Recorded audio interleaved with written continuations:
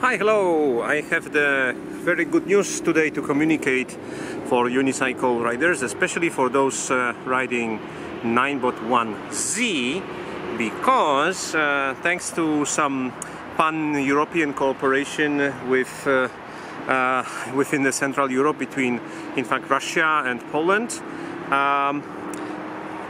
update has been created for WheelLog application to support the Ninebot Z model.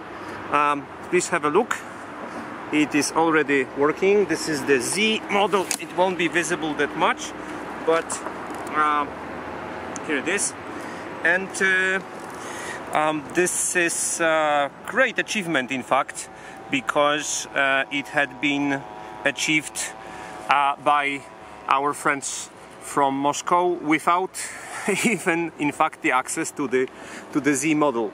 So this is something that I strongly suggest each user of Ninebot ONE Z, and in fact all the Unicycle riders, because the WheelLog supports Kingsong, supports Gotway, and now supports Ninebot ONE Z. And also in motion. So this is a great tool. It shows you of course, all the data regarding the ride, and even more important, especially for me, is the ability to use the Pebble watch with this application, which allows you to see what is going on with the speed and basic data regarding the ride. You can see the speed on the watch. The watch is waterproof, so it's can be mounted on the glove like it is here, and it has no touch screen, so this is additional plus, because you can use the buttons to show you the details about the ride. With Kingsong, it can also show it can be also used to produce the beep, the alarm signal, but Ninebot does not support this functionality. But this is really not a problem, because in fact the other thing which I wanted to say and to present today is a very simple solution which I've been thinking quite a while for to get something like this, is how to signal easily that you are coming, especially for the Z model. It's quite important because it's very quiet. So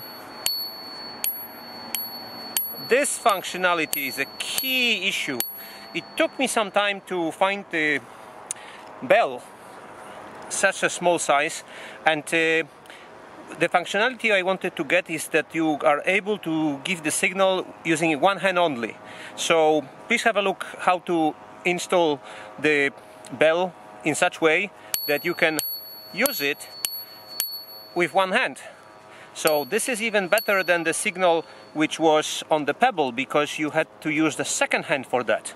Now you can do it with one hand only, and believe me, it's a very important stuff for safety, because people are like lazy, they do not notice anything, and they will get in front of you like in no time, you know. Every time you have the problem with this people getting in the way, and so on and so on. So this is like a safety feature. So in fact, maybe I repeated myself a little bit, but have a look. The safety feature is the speed readout, battery and temperature. Also the safety feature which you can install is the bell, and the third safety feature which I strongly suggest to use is simply the rear view mirror.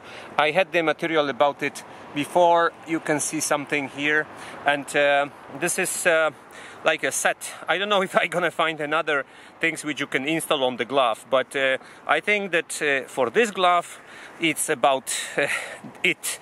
Probably no places for next equipment, but all those items, believe this is simply a kind of a safety features. So as I said, thanks again for Palachzzz present on the WheelLog.org forum for creating the new version of WheelLog. It took us a while because the guys had no access to Z directly, so I did some tests and they were doing the development. Big thank you to Palachzzz for his job, for his work, and please support him on using PayPal, because it's really a great achievement, great job what he did, continuing the development of WheelLog. Okay, all the best. That's all for the today episode. Maybe I will record something new soon. I have one more news to communicate in some time. Okay, please subscribe if you have a moment, and please have a look on the other materials. Thanks. Happy riding. Bye.